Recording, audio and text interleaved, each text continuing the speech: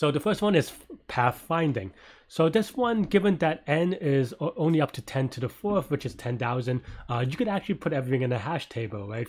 And because every movement is in an integer point, you just have to keep track of it.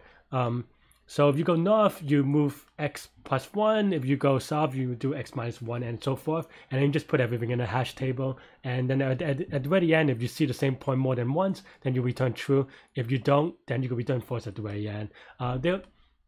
So that's the Q1.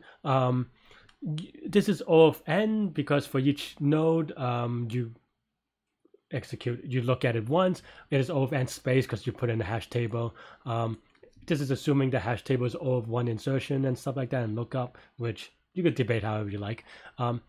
Another thing to note is that it actually, I know that I said that x is plus 1 and x is minus 1 for north and south respectively, but it actually doesn't matter as long as you're consistent, because you can think of it as that if you got it a little bit backwards, then you just flip it's a mirror image, right? So in one of the two directions. So it doesn't actually matter. So you can definitely get it correct in this way.